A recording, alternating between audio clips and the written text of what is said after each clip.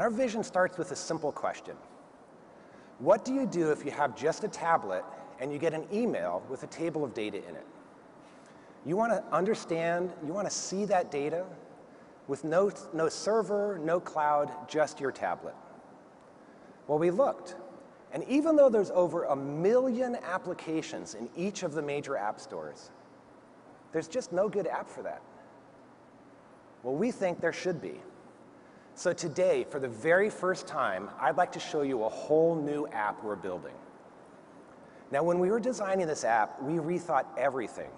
We wanted to make a new experience where you could explore your data by feel. We wanted you to have feedback that was fluid and immediate as using a pencil. And we wanted you to be able to use your hands to shape insight out of raw material. And we wanted it to be fun. And maybe, just maybe, stretch the definition of mobile analytics a bit. We call it Project Elastic. Let me grab my iPad and show you the app. Great. I asked a local sandwich shop to send me their sales data. And here it is in my email. OK. So I have a file as an attachment in my email, but how do I see and understand it? Well, before I was stuck. But now I can simply tap in and hold and choose Open in Elastic. Now, Elastic automatically gives me a useful view right away. Here it is in a category view with the items sorted highest to lowest. And at the top, I can immediately see the top selling menu items are catering and the daily special. Right? And by the way, that white circle is my fingertip, so you can see what I'm touching. Now, when I see data, I want to immediately explore it and get a feel for it. So I want to scroll up and look through all the menu items that are for sale at this sandwich shop. Okay? That was fast, but let's see what else we can do. Now, how should I filter data in an app built for touch? Well, wouldn't it be great if I could filter out with just a swipe? Well, I want to filter catering out, so I'll just grab it and drag it to the left. Catering's out, in, out, in. OK, let's leave catering out. So filtering is fast and easy. You just reach out and touch your data. But let's do more. How would I switch between categories in this data? Now, wouldn't it be great if I could just examine categories with just a flick? So I'll just grab this green menu item title and drag it to the left. And bang, I've switched categories. I got another useful view right away. I can immediately see that lunch is by far the biggest meal at this shop. Again, I switch categories just by swiping, and now I can see sales by day of week. OK, now I'm thinking, what is it if I put catering back in? Because all the days look about the same. If I put catering in, bang, I immediately see that Friday is far and away the biggest, including catering. Better here or here? Here or here? OK, all right. So filtering and comparing data is fast and fluid. OK, but how should I switch aggregation? Let's say I want to go from sum to average. Well, in Elastic, you can touch everything. So I'll just grab the sum here. Let's actually go back to menu items. I'll grab the sum here and say, I want to switch to average. There's my average. There's my sum. Right? Okay. So I can compare immediately with just a small motion. And when I let go, of course, Elastic sorts to give me a useful view right away.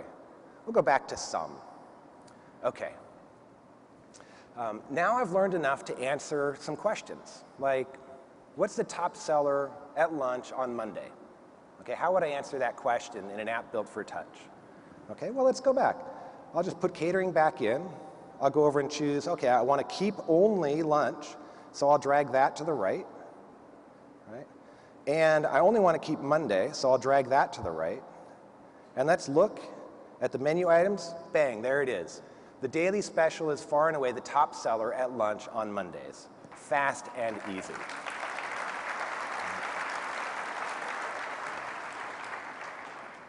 Well, now I want to know how my top dish is performing over time.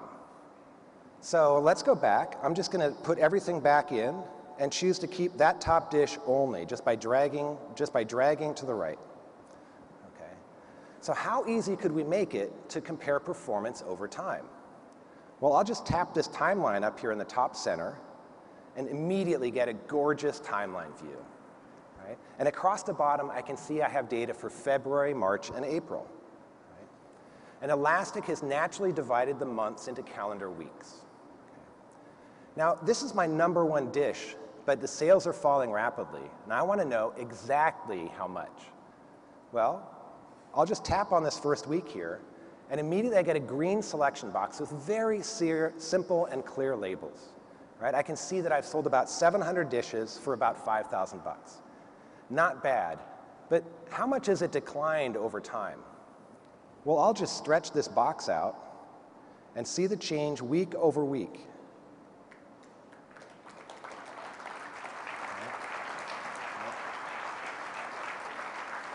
This is so fast and easy.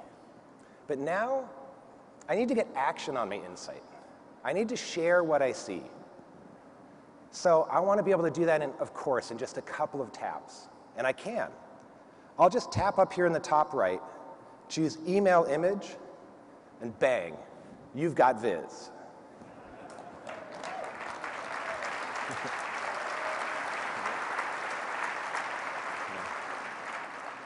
So we just saw data from a restaurant.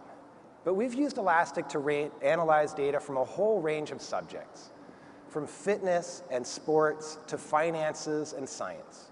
And we've looked at some small files, and we've looked at some really big ones. And it raised another question. Can Elastic be fast and fluid even with a lot of data? Well, to answer that, let's look at data from a totally different domain. Up here in the top left, I have a list of recent data files that I've opened in Elastic. And we really like that sunspots example. It has 64 years of daily observations. Let me open that up. Now, how fast and fluid can Elastic be with tens of thousands of data points on an everyday tablet? Well, let's see by exploring the timeline view a bit more. Watch the horizontal axis at the bottom as I zoom into the data just by stretching with my fingers. And we'll go from decades to years, from years down into months, from the months down into weeks, and ultimately right down to the individual data records.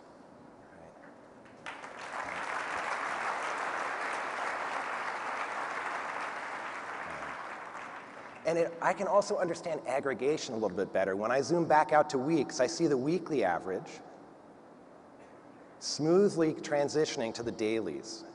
So I can really start to understand how aggregation works with this application. And when you can literally touch your data this fast and fluid, the app disappears. And it's just you touching your data. Now, we all love our data. And at Tableau, we really love getting into our data. But sometimes zooming to level 10 just isn't enough. Sometimes you need to go to 11. So we thought it would be fun. What if we could reach in and see what's inside an individual record?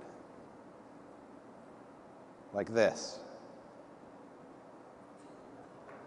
Oh, yeah.